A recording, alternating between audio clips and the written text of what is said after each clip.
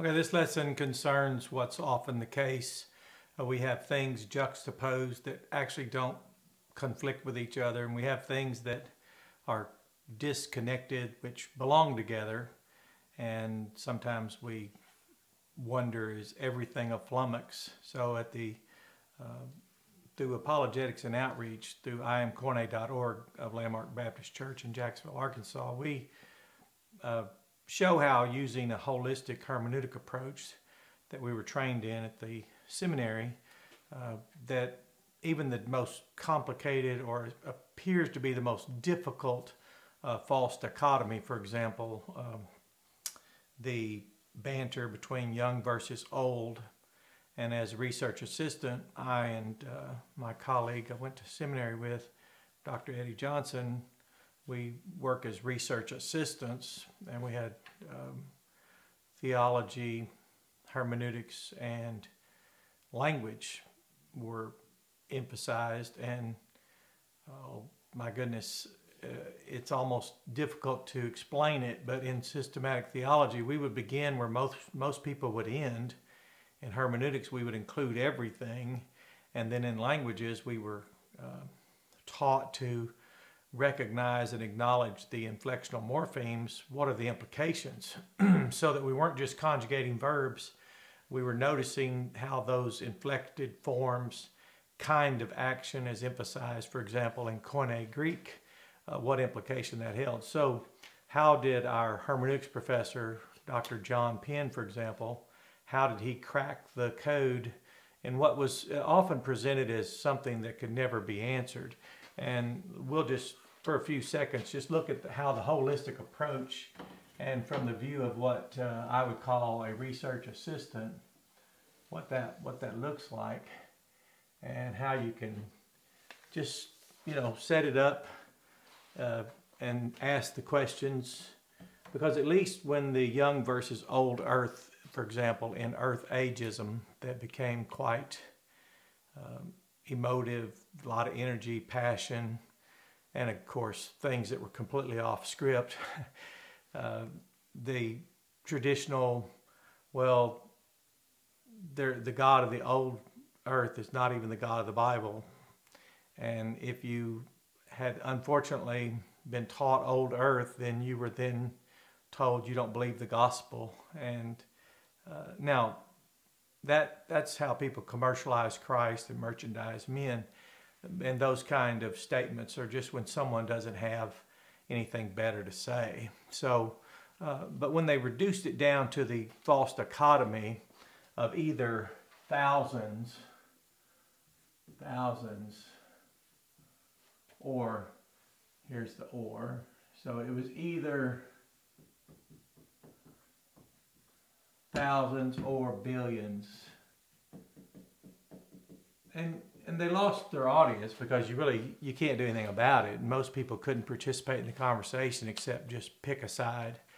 And it was striking how many people had the energy to pick a side against a person that had once been their brother, for example, and perhaps had been even in a New Covenant church, probably even ordained by a New Testament church. Even that could happen. So it seemed it became like a north versus south. It became a right versus left. It knew no denominational boundaries. It seemed to be viral. It was, I say viral, but it would be an older word. We used to say ecumenical. The conflict was everywhere. You could find people that would buy coffee for you if you were a young earther, even if you didn't believe the gospel, acknowledge scriptural baptism, a New Covenant church, just as long as you were. It almost became a denomination of its own. Young earthism became an identity, I think. So it looks like a lot of people want something like that, something that has nothing to do with what the Bible says, but everything to do with some high ground, even if we have to take our own shovel and create our own mountain to have the high ground. So, but how was this cracked when it was reduced to this or that? Now you notice when you start talking in terms of thousands or now billions, now you're starting to get into, things that people can't really talk about. I mean, we even skipped millions. We didn't even say millions or billions. We just said thousands or billions. And for people to calm down and to be able to think about it was impossible. So Dr. Penn said, well, let's just take all the numbers. And he said, if you put all the numbers in, there's a formula, meaning that it correlates and it relates and it demonstrates. So that's how it began. So it was, some had said 6 to 20,000. This is especially good for those of you that are new to our congregation and you've begun to teach. You want to know, how did all this come about? Because when you step into a New Testament church like Landmark Missionary Baptist Church in Jacksonville, Arkansas, you're not stepping into a place where we're still arguing over which colors of the Rainbow Bible to use. You're stepping into a church that's been established in that community for 70 years. The organizing pastor was president of the Missionary Baptist Seminary, so it's been very scholastic and very willing to engage the Bible and to think and to study. And of course, that's just a blessing for us. So when this was said somewhere between 6 to 20,000, the difference was 7,000. So the way we broke it down is started off with just take 250-year increments, and that's how I did it in the real world if I was working on a problem. So I took the difference, so I start with 6 and then add 250. So I said 6, 250. The Bible says as, one day is as 1,000 years, so as is in arithmetic an approximate sign. So now we have this. Well, then Dr. Penn said, go get the numbers. So we found where Jesus said 12-hour day. So he said, write that in a little grid. And we did. So now we have 6,250 years at a 12-hour day. Then he said, okay, include the 12-hour night. 12-hour night, we did. So you notice our grid here. So fill in this blank here. So we put the same thing again, 6,250. And we're just trying it out. So now we got approximately 12,500 years at 24-hour day. Okay, that's really good. So now we have 360 days in a year, and that's it. So when I returned to the professor, he said, apply the science to the science. What does that mean? So that meant that he said include all the numbers. So one day is as 1,000 years. He said that's a ratio. And the science says, our science that was produced by theologians who used the theology of the Bible and considered the Bible a very credible source of data. And then so we have one day is 1,000 years, so it's a ratio. So there's science. So apply the science. So that's step 1. Step 2 is then he said, apply the science to the science. It's the second step. So what would that be? Well, if you apply the science to the science, you have to go all the way back to something called elementary algebra, where you were learning division and multiplication. And you learn a ratio is a form of expressing division, as in a ratio, now a rational number, which begins with ratio. So he said, apply the science to the science. So he reminded us that there's an inverse relationship between division and multiplication. But now that's painful, because when you are presented something that was so strident, that caused such division, that found people in a binary relationship, it's black or white, it's either this or it's that, it's hot or it's cold, it's right or it's wrong, and it was quite emotional. So you certainly wouldn't see a lot of people trusting that the Bible could help us and that we could use it, and we could use the science produced from the Bible and by the Bible, and we could just, so that led to, okay, so then let's take 12,500 years at 24-hour days and multiply it by 360 days.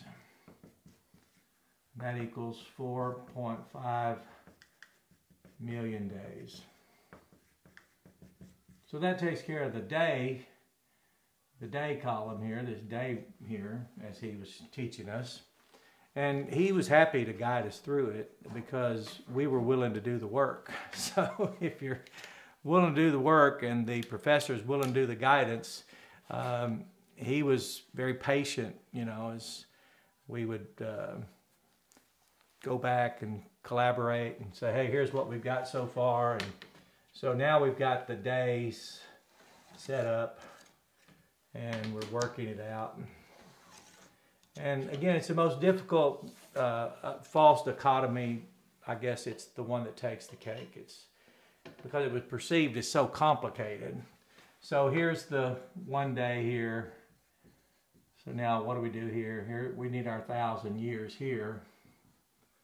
And this is a unit of measure, and this is a unit of measure. So we still have our 1 to 1,000. So then he just said, apply the science, apply the science to the science. So we're applying their science to the science. So again, we remember the inverse relationship. So he just said multiply that by 1,000 years. And here we go. All we did was just say, well, we'll add 3 zeros. And that gives us 4.5 billion. Change the unit of measure, that gives us years. There. But that really wasn't the end of it. What he noticed was that we hadn't defined our terms. What is young? What is old? What's the difference between the time of something's existence and the amount of decay? And of course, when all this settled out, it was quite remarkable because when we come back this direction, we went through the same process. So we started with 1,000 to 1. So we came back this way. And if you take this 4.5, multiply it by 1,000 days, remember we're going to change this from years to days now. Well, when you divide 360 into this, you get approximately 2.78. Multiply that by 4.5, that equals 12.5 billion years. And that's the amount of decay, and that's what occurred to using the holistic approach and remembering point 3. Well, I think it's 1, 2, 3. No, it's point 4.